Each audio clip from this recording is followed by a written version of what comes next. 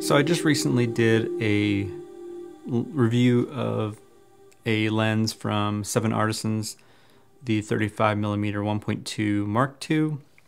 So far that video is doing pretty well, but I don't have a ton of gear review videos in the pipeline now. I have the X-T4, which I haven't yet made a review video on.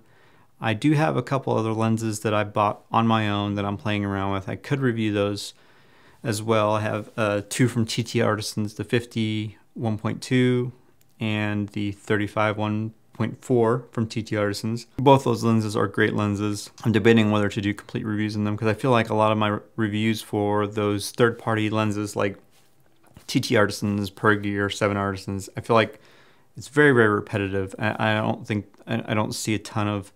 I need to figure out a way to give you a unique take on things than to kind of just regurgitate the same info over and over. So I do have those lenses. I don't plan on getting rid of those lenses anytime soon. So at any point I can figure out a unique way to review it or talk about it in a different way, then I will do that. I like to just check in with you guys every once in a while and kind of give you an update on some thoughts and can get some feedback on certain things. So when I made a video a while ago asking what you guys wanted to see, I was shooting a lot more film at that time, and now I'm not shooting hardly any film at all. Mostly everything I'm shooting is on Fujifilm gear, digital. So that being said, I'm looking to refresh that question and ask that question again to you guys on the content that you want to see from me that either you're not getting from other channels, or maybe stuff that you do like to see from other channels but you want to see me do as well. I know POV street photography is one that's mentioned a lot. I haven't jumped into. I'm still debating on how to approach that works for me. Whenever I'm out shooting and I'm trying to really be in the moment of creating the photos I want to create, it's very difficult for me to bounce between making a YouTube video and creating photography. So I guess what I would have to do is go out specifically to create some YouTube videos and get a handful of shots, making that the priority and the street photography a little bit of the secondary thing. So maybe I'll do that, but I do want to ask, what else do you guys want to see? So let me know in the comments what kind of YouTube videos you want to see from me photography wise. I don't make a big deal about my gear most of the time, other than like on the specific gear review videos. But right now I do have the X-T4 and the X-H1, and I pretty much shooting mostly in the X-T4, but I am bouncing between the two a little bit.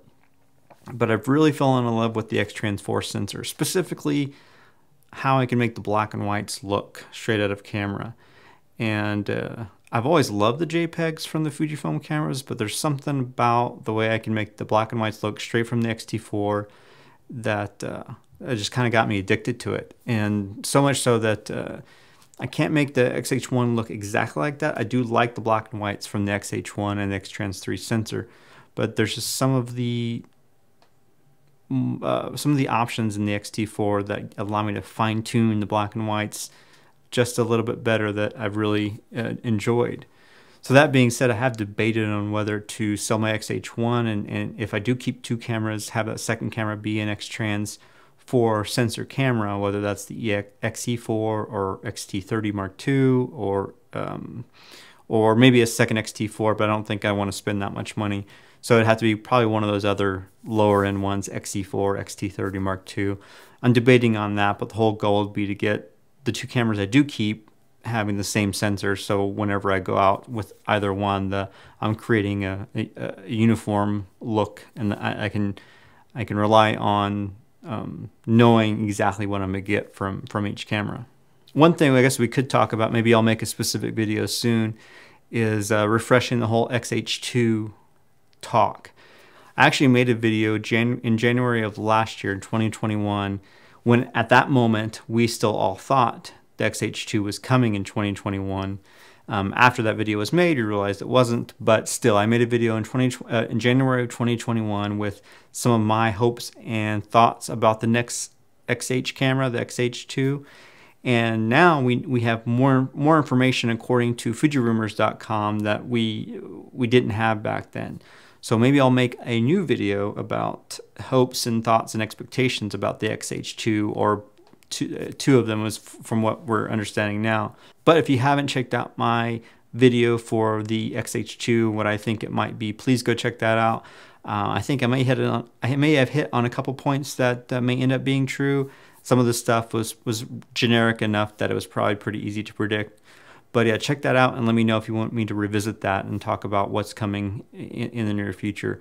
I don't cover a lot of photography news topics because they're very, it's very timely. So those videos don't last very long. They don't have a lot of value, months from now or a year from now. Everything I try to create, mostly, I try to create stuff that will have the same value in 6 months to a year as it does the day that I make it.